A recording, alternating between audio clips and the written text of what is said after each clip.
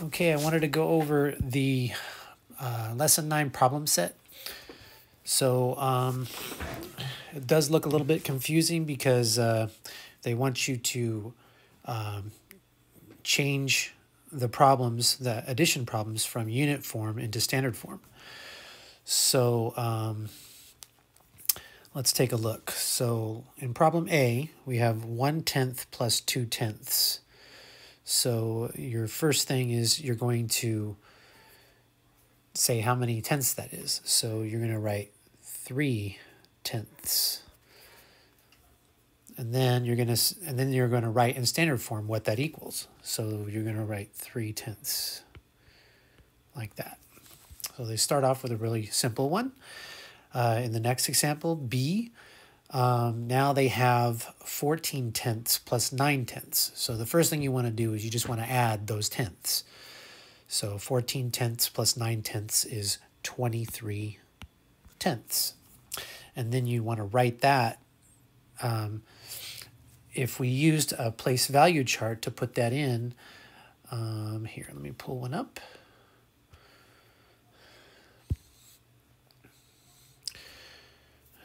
Okay, and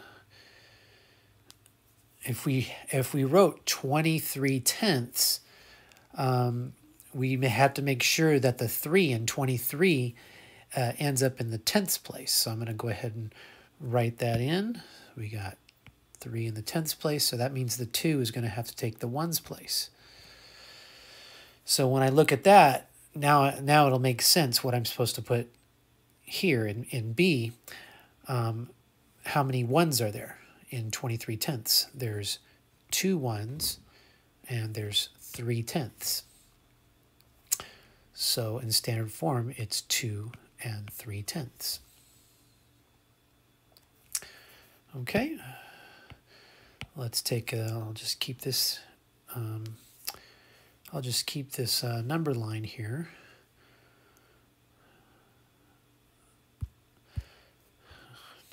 In case we need it.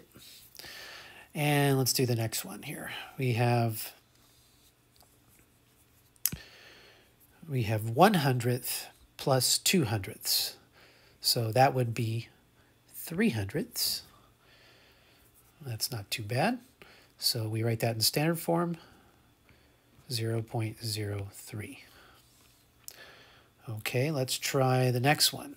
We have 27/100ths plus 5/100ths would equal a total of 32/100ths. Okay, if we wrote that in our number line, in our place value chart, 32/100ths, that would be, make sure that the 2 in 32 is in the hundredths place, and then we have the 3 in the tenths place. So we would have 3/10, and we'd have 2/100ths, and then we write that in standard form, and that would be 32/100ths. Okay. All right, next we're going to do 1,000th plus 2,000ths, and that would equal 3,000ths. Okay, and then write that in standard form, 0.003, so the 3's in the thousandths place.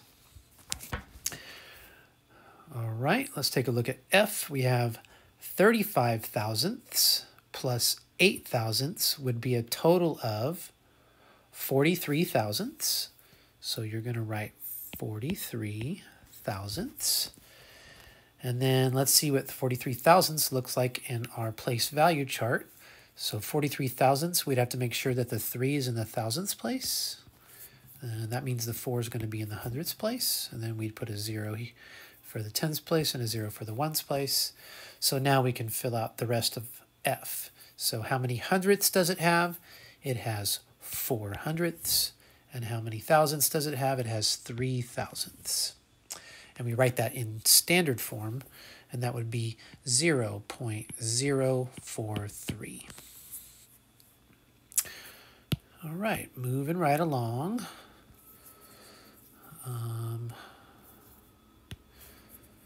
Let's move this out of the way. And let's take a look at G. So G is going to be 6/10 plus 3/1000. So let's put in 6/10.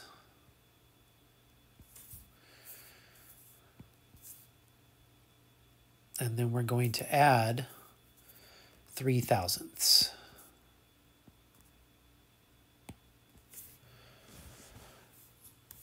Okay, so if we add those together, we'll get how many thousandths altogether? We're going to get a total of 603 thousandths. And in standard form, that's 0.603. And that's how we do G. All right, let's take a look at H. All right, we have 7 ones and 2/10. And we're going to add 4/10.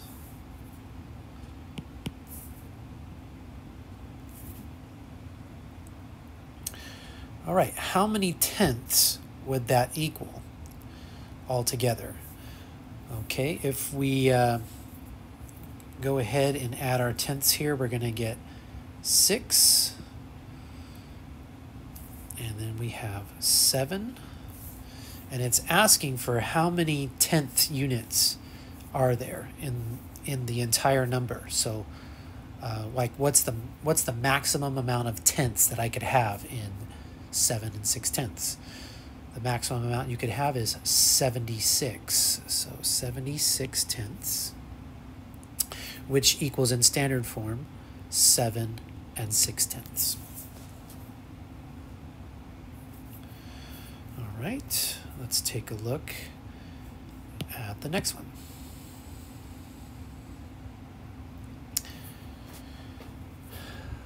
We have 2 thousandths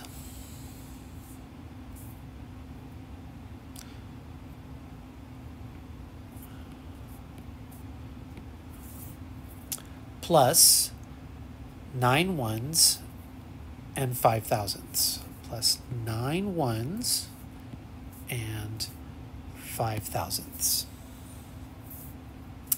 All right, so all together, we're going to have, if we add in like units, we have 7 thousandths, no hundredths, no tenths, and we have 9 ones. So how many total thousandths could we have for this whole number? Out of the entire number, the maximum number of thousandths we can have out of it is 9,007 thousandths, which in standard form is 9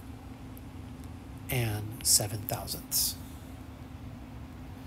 And this is how the first section should look like in your homework tonight.